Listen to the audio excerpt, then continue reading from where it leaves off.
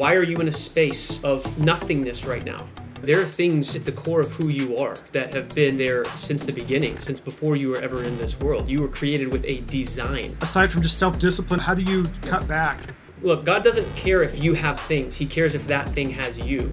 What do I do with this pain? Because it sucks. Whatever you reach to when you're stressed or anxious, that is your functional savior. God wants to bring back more into your life than that which was taken.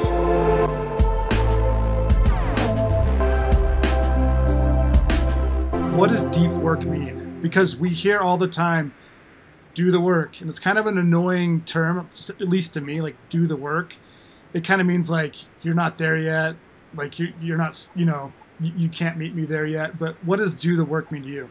For me, it's a very, very personalized experience where, there are things at the core of who you are that have been, like I said, there since the beginning, since before you were ever in this world. You were created with a design. And coming into this world, both nature and nurture, both the environment physically that you were born in and the those who loved you and structured your emotional framework and all that, either helped nurture that in the right direction, or they took it in a different direction and they created a lot of additional work for you to now overcome. So with the work that I've done, and it's not been easy, a lot of tears, a lot of going before the Lord and saying, all right, God, I'm done like pretending and like trying to be something or someone that I'm not.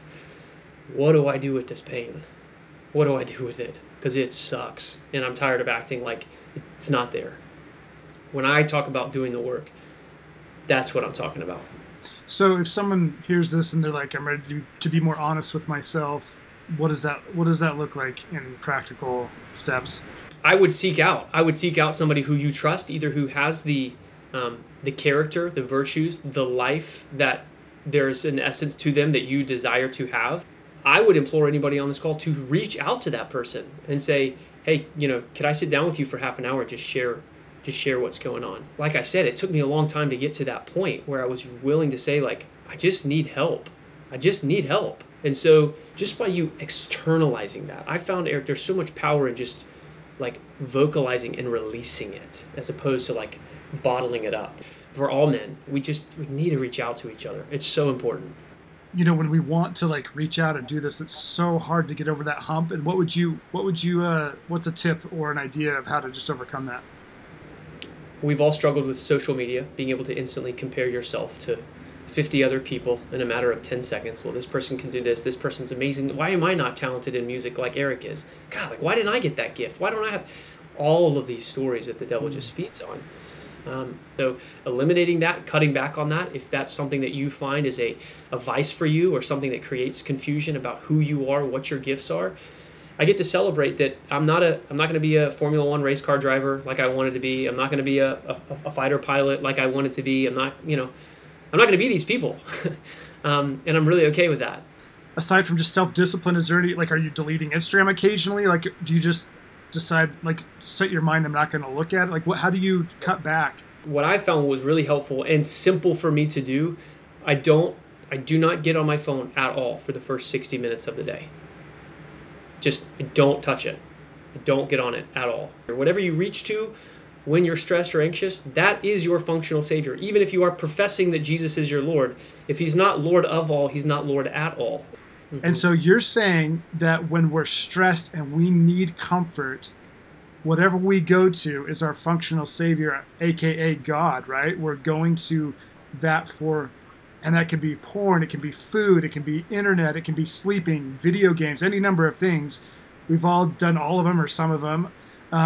That's fascinating. Okay, so you get honest, you express that, and you say the burden becomes lifted. That's right. And then what happens? I have to know where are my triggers? Where do I get susceptible? Where is the crack that I've just said, oh no, it's just how I am, or oh no, it's just whatever, it's just snacking, like it's just a little evening snack. No, I'm that thing. Look, God doesn't care if you have things. He cares if that thing has you. He doesn't care if you have ice cream, but he does care if that ice cream has your heart and you're going to that ice cream for something to satiate that can only come from him. When I'm tired, I'm susceptible. When I'm hungry, I'm susceptible. And if I'm overwhelmed, in a state of anxiousness, idle hands are the devil's playground. And so if you're idle, if you don't have anything to do, the devil's going to come in and meet you there and just have a field day. Mm-hmm. What is it? Why are you in a space of nothingness right now? And helping this person come back to a real deep level of responsibility and accountability of the choices they have made that have gotten them to the place that they are, whether good, well, both good and bad, and saying, okay, what can we change now? What are practical things that we can change throughout your day that you can start by just saying, we're going to make it one day sober. Sobriety starts with one day. Sobriety is today. That's it. Mm-hmm. So what do we need to do today? You know, you so many things hit home. One of the things that rings true for me is purpose.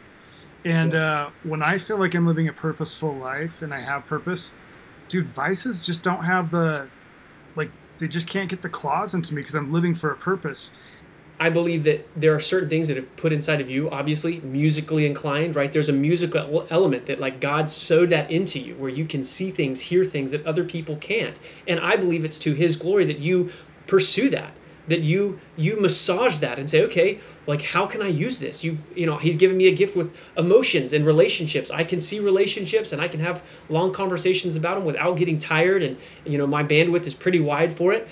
How can I use this to glorify you? Where is there a need? Where is there a place that you know, I could insert myself and help bring people to know you better, whether that's through healing, whether that's through music, whether that's through pottery. That's a really powerful thing. You're speaking to my soul, man. This is good stuff.